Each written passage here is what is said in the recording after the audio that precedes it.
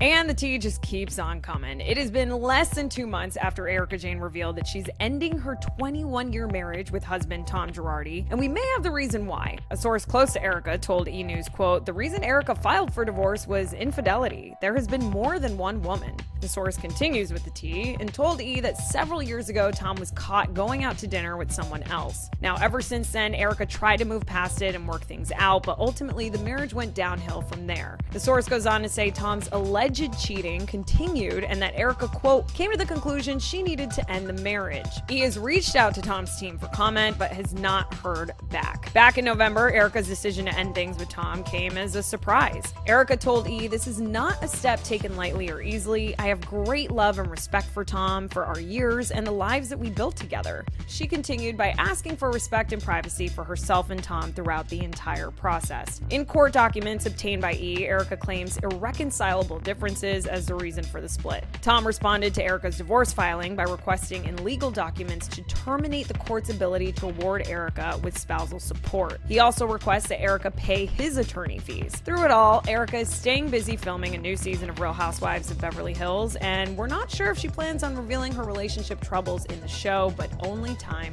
will tell.